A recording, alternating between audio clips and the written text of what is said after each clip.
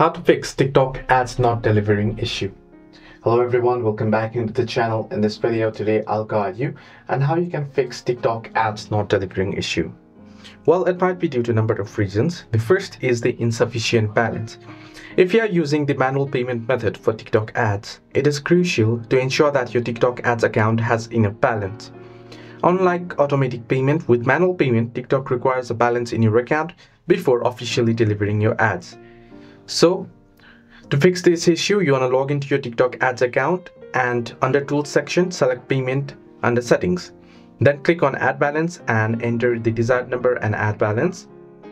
Now the second is the ad is in review or rejected. If your TikTok ads are not delivering, it is possible that they are currently under review or have been rejected by TikTok.